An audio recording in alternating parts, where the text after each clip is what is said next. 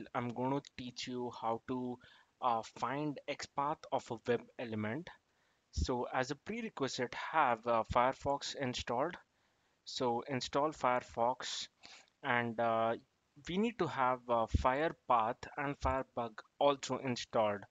I've added the installation link in download link in the description. So let's go to FireBug first and click on Add to Firefox and click on Install. Later, go to FirePath, click Add to Firefox, click on Install. You'll be prompted to restart and click on Restart now. So it will restart the browser. So now let's go to google.com and to know if Firebug is installed, you will see this icon, bug icon here, which shows that Firebug is installed.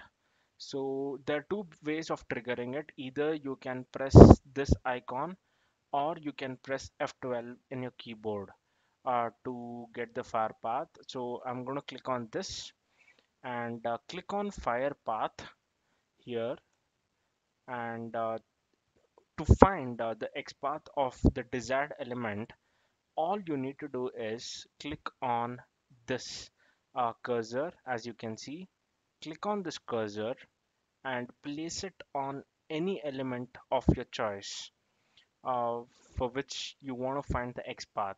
So in this case, suppose if I want to find XPath of privacy, I'm going to click on this.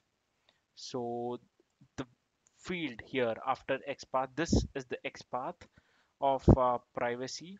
So I'm going to copy and use it in our program. So let's go begin writing a program. In the namespace section, let's add openqa.selenium using openqa.selenium.chrome because I'll be using Google Chrome browser. So I web element web driver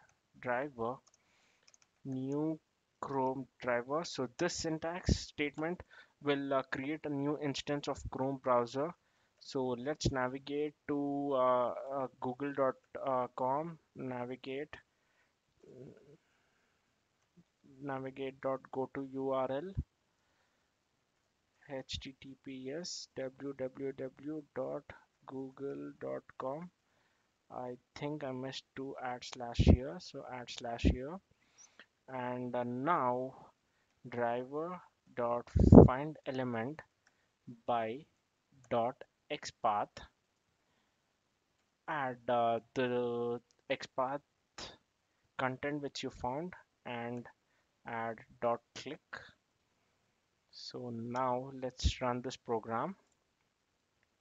So it's going to create a new instance of Chrome browser and it's going to go to google.com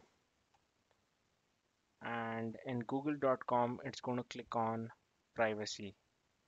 Yeah, yeah, here we go. This is the same procedure to find XPath. Thanks for watching this video.